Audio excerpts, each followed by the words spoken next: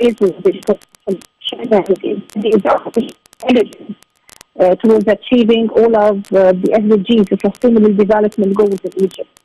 Yes, indeed, right. Dr. Nevine Makram, the Digital Transformation Consultant.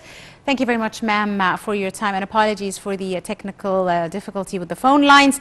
Ladies and gentlemen, a short break, and we'll be right back to continue with this edition of Cairo Local Time. Stay tuned.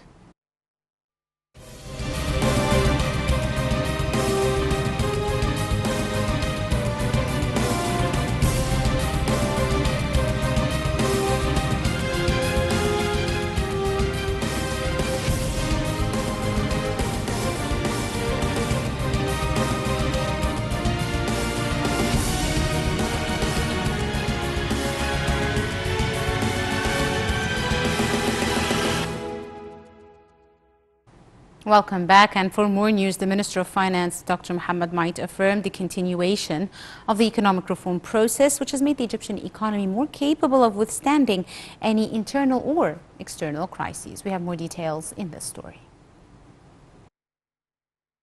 The Minister of Finance, Mohammed Might, affirmed the continuation of the economic reform process, which made the Egyptian economy more capable of flexibility, dealing with internal and external crises, and absorbing the largest possible amount of shocks, as he succeeded in containing the consequences of the corona pandemic by achieving a balance between the rotation of the production wheel, preserving the health of citizens in a way that is reflected in promoting the growth of many vital sectors, for Egypt to record the highest semi-annual growth rate since the beginning of the millennium at 9% of GDP during the period from July to December 2021, and to make the Egyptian economy one of the few economies in the world that managed to achieve positive growth rates.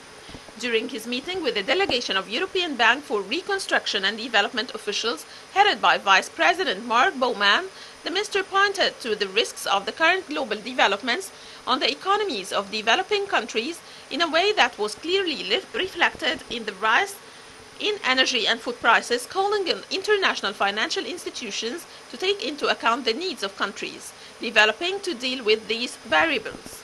Mark Bowman, Vice President of the European Bank for Reconstruction and Development, praised the huge and important reforms